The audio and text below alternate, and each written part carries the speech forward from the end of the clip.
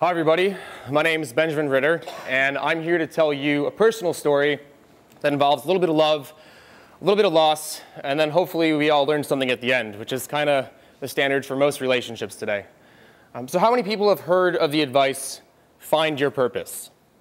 Raise your hand, let me see. So I heard of that advice when I was a kid as well, and I didn't really know what it meant, but I thought that I should really dedicate my life towards it. And so I did, and eventually I actually fell in love. Nothing was more motivating and more invigorating than having a sense of purpose. It was this goal, this light at the end of a tunnel. It was a filter for all my decisions. What was right? What was wrong? It even made me kind of choose who I was going to be friends with, which eventually kind of isolated me a little bit, but I was in love. That really didn't matter. Because what is the purpose of all of following your purpose and finding your purpose and having a goal? It's to find happiness. At least that's what I was told. And I was happy for a little bit during that time until things kind of started going wrong. And what happens when you're in a relationship and things aren't going the way they're supposed to? You kind of invest even more. And so I isolated myself even more from my friends and from my experiences. And I tried even harder. I went across country. I went out of the country for 6 months, really just trying to make it work. And kind of like all your friends and family, they see it coming.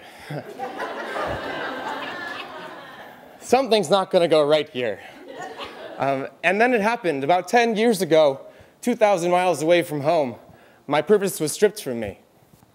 And I've never felt such pain and suffering. Every way that I defined who I was gone. I had no passion, I had no motivation. I didn't really know how to get up in the morning, and it took me a really long time to get over it. I was left with absolutely nothing. And over the years, I rebuilt, and I learned, and I grew, and mistakenly, I kind of teased a little bit with my purpose. You know, you kind of go back to your ex. But eventually, I got over it. But it still was one of the greatest heartbreaks of my life. I actually work in the field of life, dating, and relationship consulting. And I didn't really understand the connection between your purpose and relationships until I was working with people on their relationships and thinking about my experiences with my purpose.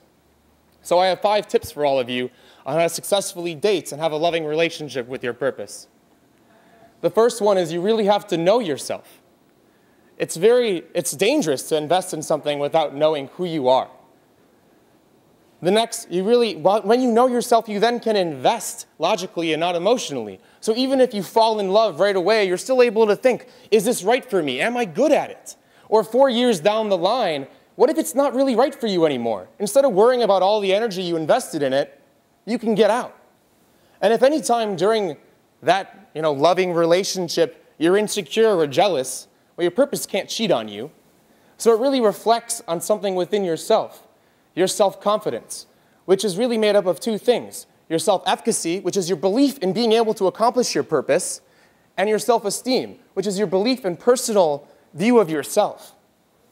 And don't make the same mistake I made and isolate yourself from all your friends and isolate yourself from other experiences. Be more than your purpose. Don't forget who you were before your purpose. Not just because your purpose may disappear on you one day and you'll be left without it, but because who you were before your purpose was just as good as who you are when you're living a life of purpose. The next thing, and it really kind of all comes down to this, is you want to really live in the present. A lot of times we strive to accomplish something.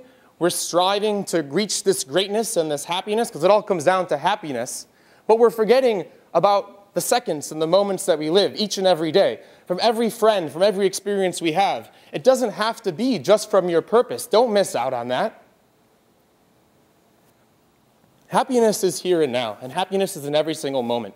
Your happiness is not something that you can achieve. It's a state of mind that you have control over, that you can create. And I want to leave you all with this. Your purpose is also something that you create. It's a product of you. And you, right at this second, no matter what your purpose is, no matter what you're striving for, even if you don't have a purpose, you're more than your purpose. Thank you.